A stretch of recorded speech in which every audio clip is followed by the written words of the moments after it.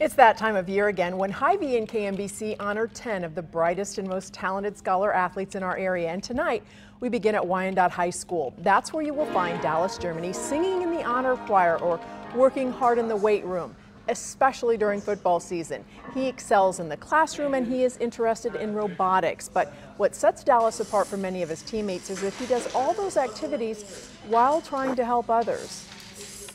What I like about Dallas is that he's never worried about what he can get out of the world. He wants to learn how he can help it. I feel like that I've been helped out many years just by teachers and coaches, my friends and family, so I feel like that I owe them to help them out whenever they're needed also. So congratulations to Dallas, and here to make the presentation from Hy-Vee is Cassandra.